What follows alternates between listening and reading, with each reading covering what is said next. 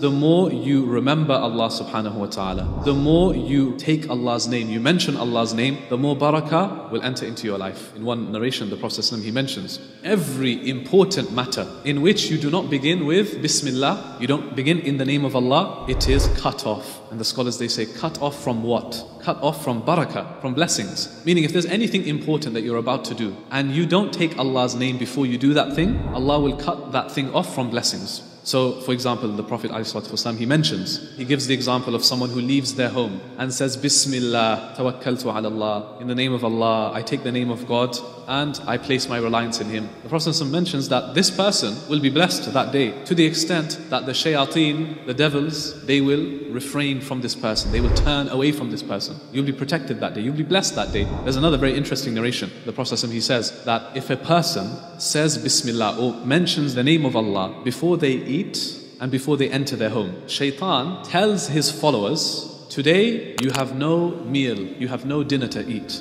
and today you have no place to stay in. Whereas, if a person fails to mention the name of Allah, the Prophet ﷺ says that the Shaitan says to his followers, today you have food to eat, and today you have a place to stay in. What is that telling us? It means that just by neglecting the simple act of mentioning Allah's name when you enter the home, as an example, your home is at risk of losing its blessings. You know, sometimes we're thinking, we go through these periods at home, we're like, I don't feel the barakah in the home. There's problems happening, we're asking why there are problems for. Sometimes we're neglecting the most basic things. We're not remembering Allah subhanahu wa ta'ala when we enter the home. And what does that do? When you have shaitan in the home, who will not enter the home when shaitan is there? The angels, the malaika. We want to attract the angels because the more angels are present within our homes, the more blessings descend. If your home is devoid of angels, that means shaitan is there. Where angels are present, shaitan is absent. Think of it this way. How can I attract more divine presence in my home? Even a meal, subhanAllah, that you eat. Now what does it mean if shaitan says to his followers, okay, we have a meal to eat today. Does that mean that the plate in front of you is going to disappear?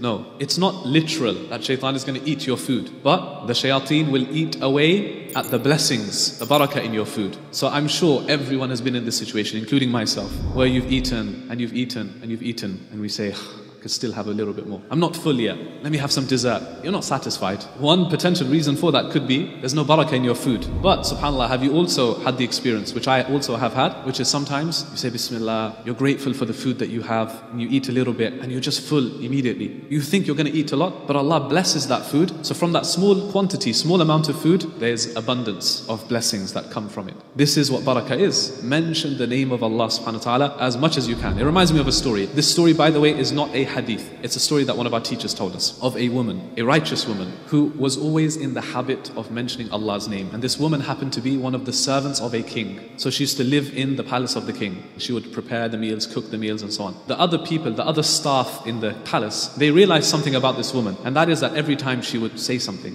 when she enters her room, when she goes outside, before she starts cooking, everything she does, she says Bismillah, Bismillah. She always mentions Allah's name. Now these people were not righteous people. So they reported her to the king. They told the king that there's this lady, there's this woman, and she's always mentioning God's name. So the king said, okay, I want to punish her. Find me something that is valuable to her, and we'll find a way to punish her. Teach her a lesson. So they realized that this lady, this righteous lady, she had a ring that she kept in her room. And it was of sentimental value because this ring belonged to her late husband. And she always kept this ring and she really cherished this one ring. So when the guards found out, they went to the king and they said, look, she's got a ring. And, this is the most prized asset to her. So the king said, bring the ring to me. And they brought the ring to the king, and the king then ordered his men to go to the river and just toss the ring, throw the ring into the river, get rid of it entirely. So they did that. They went to the river and they threw this ring into the river, and the lady, the righteous lady, she found out. She was upset, but she continued. It did not deter her from mentioning Allah's name. So she continued every time she cooked, she prayed, she went outside, she came inside, she kept saying Bismillah, mentioning Allah's name. After some time, what happened, subhanAllah, is one day she's in the kitchen and she's about to prepare the meal for the king for that day. And it just so happened that the king desired to have seafood that day. So they brought her a fish and said, here you go, prepare this fish for the king. And as per her usual habit, before she cuts the fish, she says, Bismillah, and she cuts it open. And what does she find inside the fish? Her ring.